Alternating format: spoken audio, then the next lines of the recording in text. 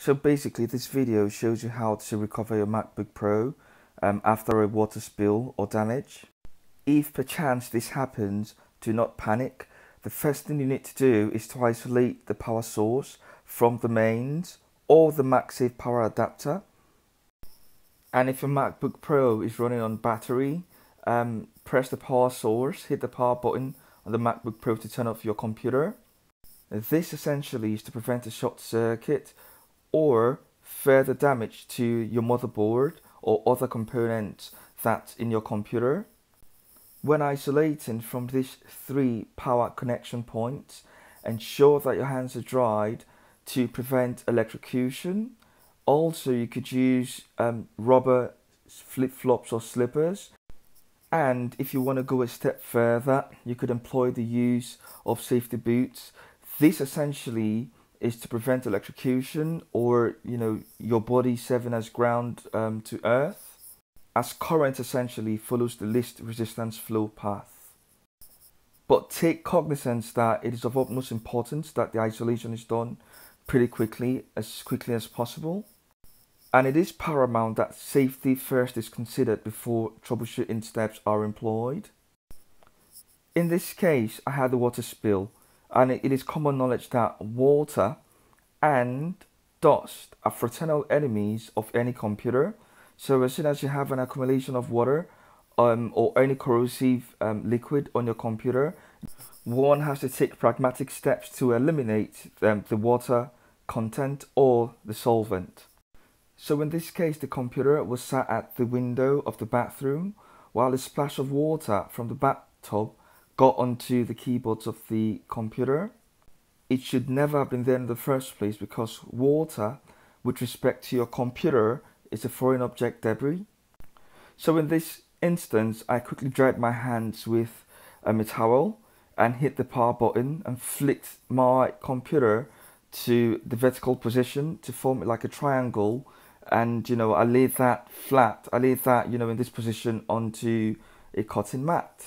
This essentially is to prevent the frying of the motherboard or a short circuit, and also to allow the acceleration due to gravity to forcefully pull the water in a downward direction from the computer. I had quite a steady flow of water, which essentially means that the keyboard was perforated or was permeable. It does allow water to flow through. It's not waterproof.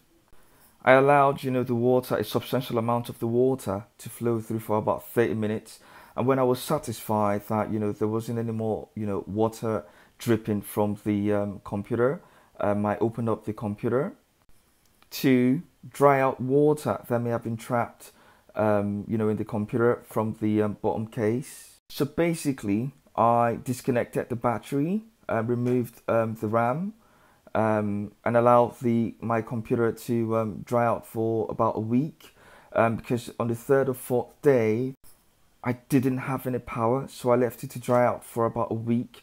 And after a week I had power come back to my computer. So when I opened my computer, I still found water on the inside, which I dried out with a towel. I also used a fan to, I placed it, just behind my computer to dry the motherboard out. Do not use the heating fan setting on the fan, as this could cause static. Instead, use the nominal or the normal fan setting. So I found out that despite using, the fan setting to aid the drying out of the water on my computer, I still didn't have any power on my computer. So I decided to take my computer, with the bottom case out, into my car. I put it at the feet of the car, where you would usually have your foot mat.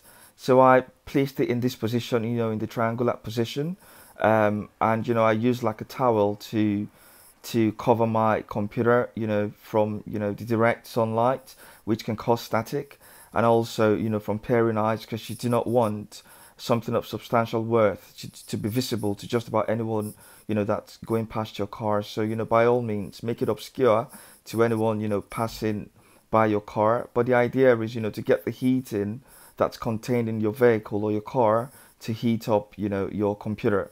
And after 1 week, my computer was back to full throttle. If yours is just like a water spill, then you can get the Macbook repair guide to use chemicals to flush out or clean out certain components. But if it's a corrosive liquid like Coke or a mixture of some solvent, then it's a totally different case. You might want to disconnect the battery and pour water through the keyboard to dissolve the corrosive element or the corrosive liquid. If you're uncomfortable with doing that, then I'd suggest that you get the expertise of a service repair person. But basically the idea is, if you want to salvage your computer, get an expert to have a look at your computer, to increase the chances of you retrieving your computer. For tips on how to take out your battery and to take out the bottom case, click on the links in the description below. If you found the information in this video useful, don't forget to subscribe, like and share, and hopefully catch up with you soon. Goodbye.